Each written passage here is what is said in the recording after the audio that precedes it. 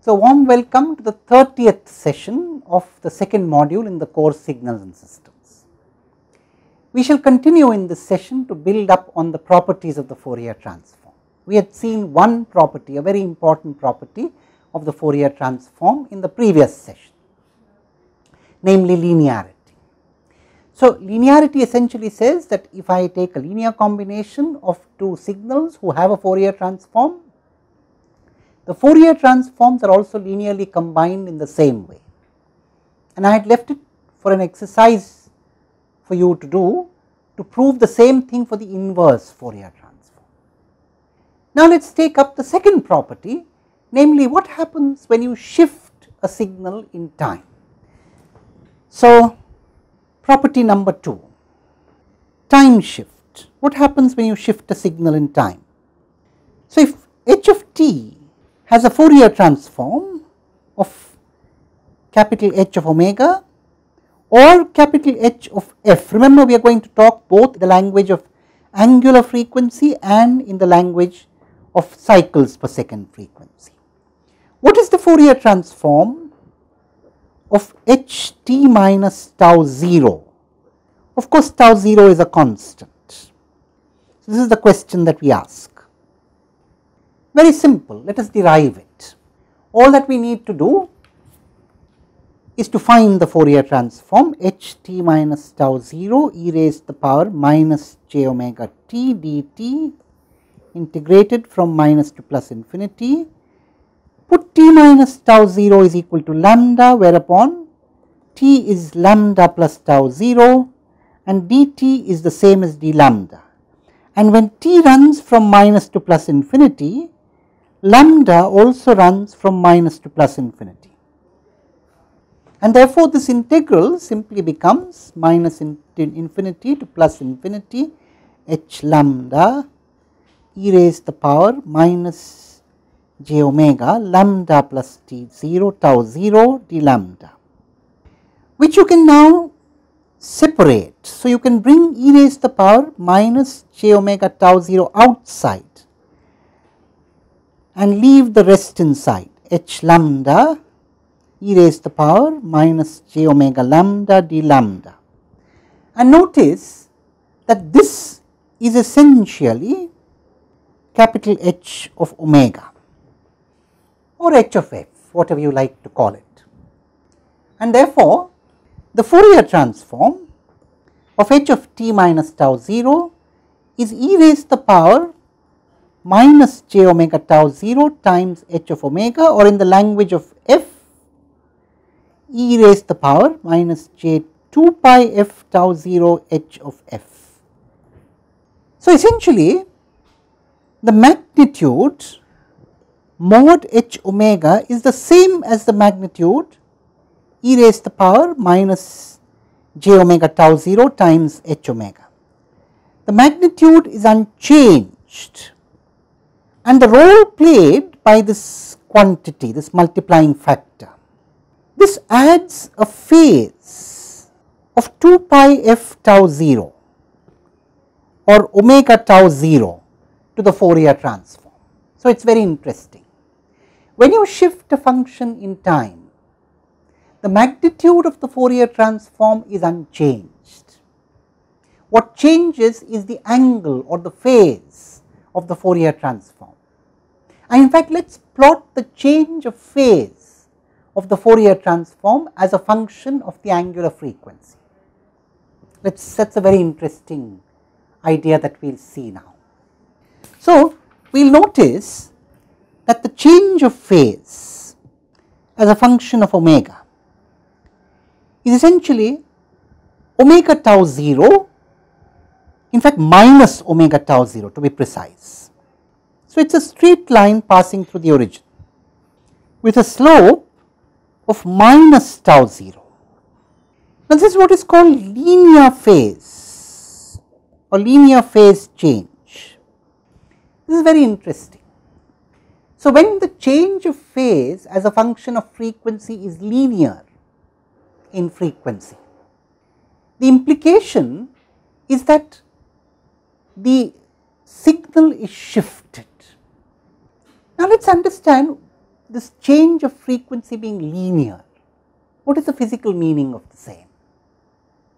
Let us take a single sine wave and let us see what happens when we shift at all frequencies by the same tau naught.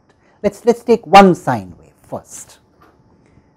So, let us consider A sine or cos omega naught t plus phi naught.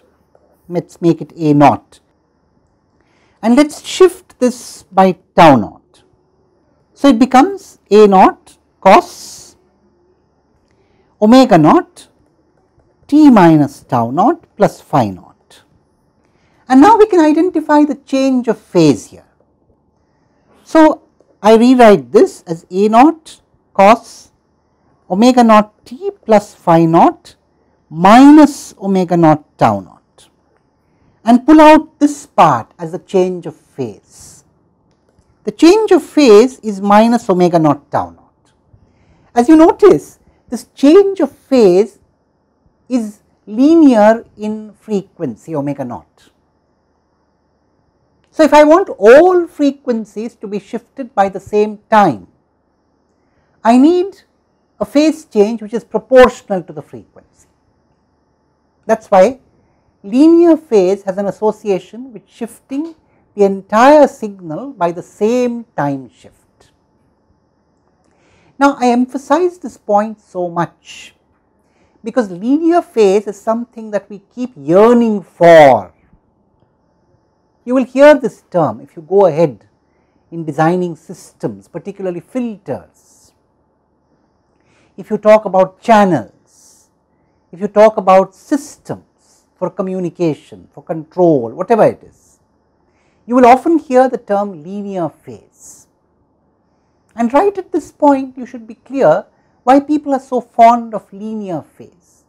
Linear phase has the interpretation of shifting all sine waves by the same time shift. Now, visualize a situation in which you have a signal comprised of many sine waves, and if you want to shift the signal in time, of course, all these sine waves should be shifted by the same time. That means the phase changes should be proportional to the frequency. If they are not, then different sine waves will be shifted by different amounts in time. And then you have a phenomenon called dispersion. So, let us write that down.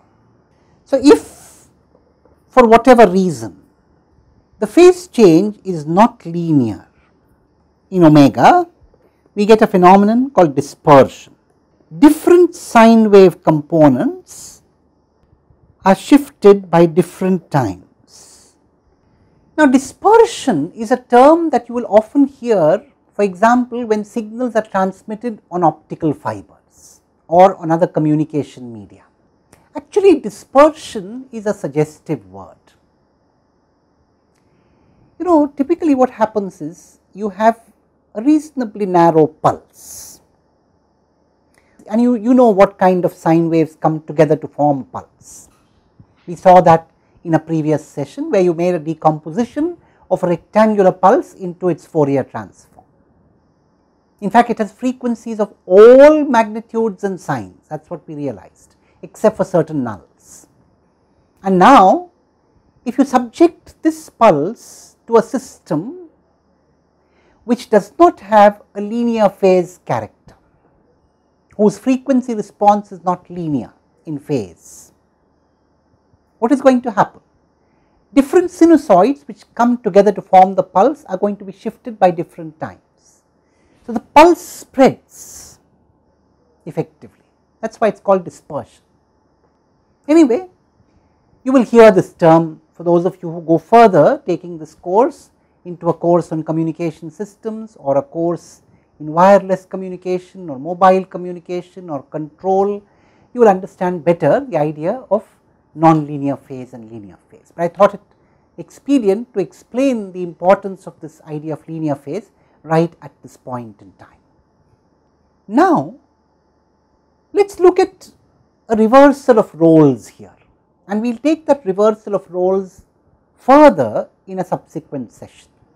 Now, here you have multiplied the Fourier transform by a phase changing term, e raised to the power minus j omega tau naught.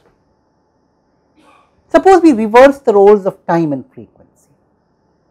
So, we multiply the time function by a rotating complex number. Let us see what happens. And in fact, we will give it a name. We are now going to look at the next property, that means where we modulate. So, let us multiply h t by e raised to the power j omega naught t. Omega naught is a constant and of course real.